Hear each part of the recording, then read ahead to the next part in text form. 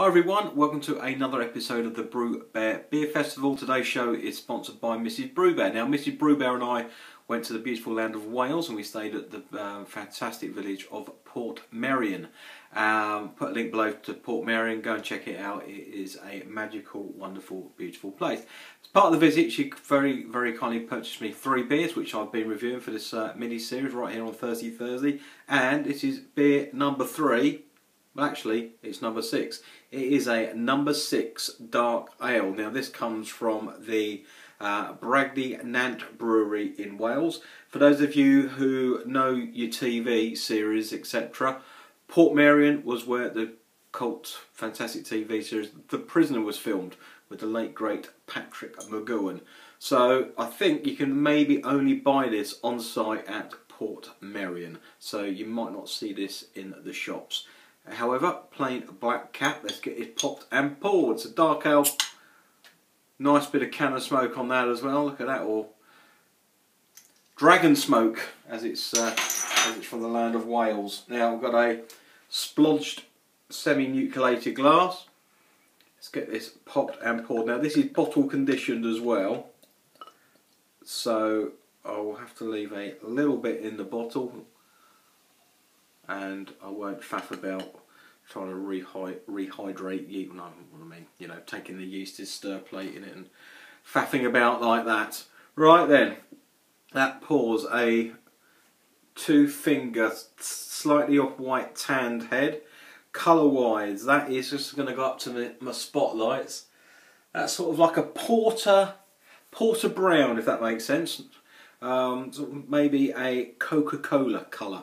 Other brands of Coca-Cola, of Coke are available, of course. Head is actually sticking around. Let's go in for a sniff.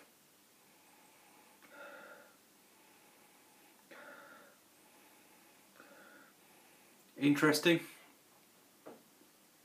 Caramel, bit of chocolate,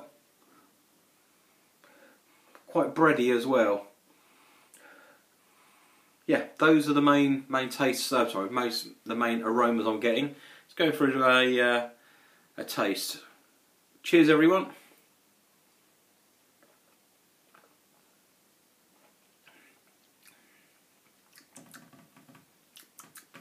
Bit of treacle, bit of caramel, licorice, bit smoky actually as well. Burnt chocolate, but that's all about dark malts, as you might have expected from a beer of that colour once it was poured. Lacing is pretty good actually. That's sticking around. Carbonation wise, not overly carbed. I quite like. I think I subscribe to the old theory of the darker the beer, the less carbonation. And I hope that makes sense to everyone out there. I'm sure if you brew your own beer, then you will know exactly what I mean. Where you have to play around with carbonation levels. That is very smooth.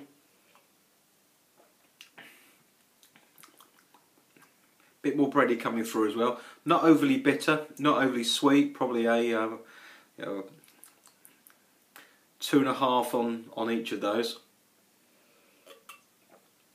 Not overly hoppy. More licorice coming through now on the back end. Hop wise, not a clue. So it's not overly hopped, so you can't just sort of, you know, get one straight away.